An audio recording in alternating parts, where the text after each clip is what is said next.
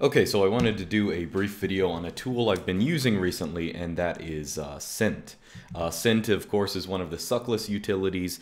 I think it's supposed to be short for presentation, but I'm not entirely sure. But it's basically a very minimalist framework for, yeah, doing sort of slide presentations. It doesn't have many dependencies. You need, this xlib, xft, and Farbfeld, which I think is some other suckless utility for images or something like that. I'm not actually familiar with it myself. Anyway, I actually downloaded it here. Let me show you what the source files are going to look like. And of course, you can make and then install it to actually install it. So they give you an example of what the actual, what it actually looks like, or it gives you an example presentation that you can go ahead and use. So if you just go to the folder you built it in and run scent example, it actually pulls up a presentation you can go through. So you can have images, they can be on one slide. You can have pretty much any Unicode character. But the thing about it is it mostly has non-features in the sense that it's supposed to be very minimalist. There's no animations, no fancy stuff. Basically, it auto sizes all of your text. Let me show you actually what the source file to this looks like. So I'm going to open up this file example that they have, and the presentation we were just looking at just looks like this, right?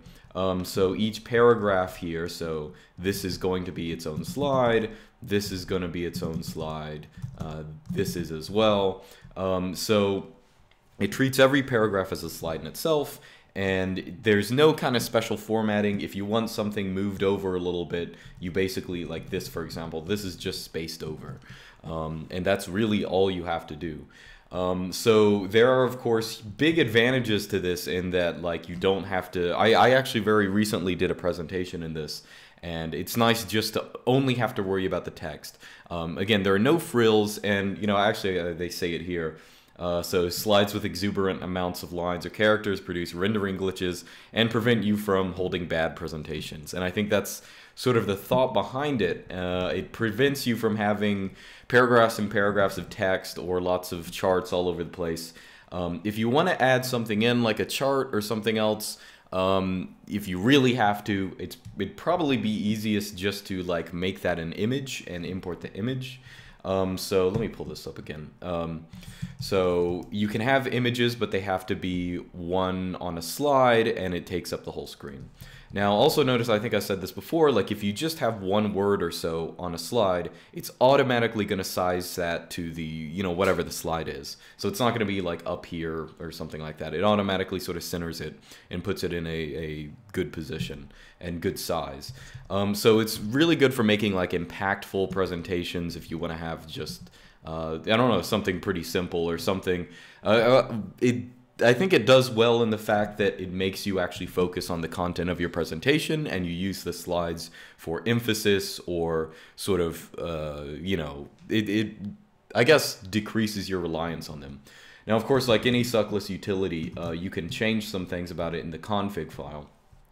So by default, it has a white background and a black foreground. We can actually change these. Just going to switch the order. You don't have to change the comments, of course. So if I remake this and reinstall it, I actually prefer to have it without, excuse me. I prefer to have it with a black background and white text. Of course, you're going to have to change the image backgrounds or whatever, but if you're, using them with white backgrounds. But yeah, I just find it very useful. You can change some other things in the config files, fallback fonts, line spacing, stuff like this, and shift the keys if you want. By default, it has like up-down arrows and stuff, and it also has Vim keys. So that's pretty much all I need, so I didn't really add anything to that. But anyway, I encourage you to check this out, not just because, so of course, as a suckless utility, it doesn't come with a bunch of features, but I think if there's anything I can tell people who always make presentations, it'd be to use less features in them. Like, it's better to rely on just a smaller amount of text. And I don't just think this is a nice little program it's a nice minimal program to check out, but it also gets you in a good habit of actually having a presentation that doesn't have a bunch of BS in it. So I definitely recommend it. I have it, I think I did it a second ago, but I went ahead, where's the example file? Oh, I'm on it right now. I actually put a Vim shortcut, so whenever I press F8, it pulls up Scent. That's, you know, literally just running a command through Vim.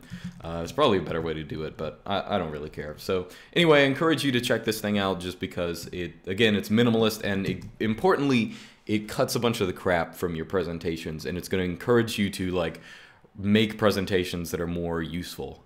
So I definitely encourage everyone to check it out. So I'll see you guys next time. And I think I might put up a presentation of me presenting in this just so you can see what it looks like. But yeah, so see you next time.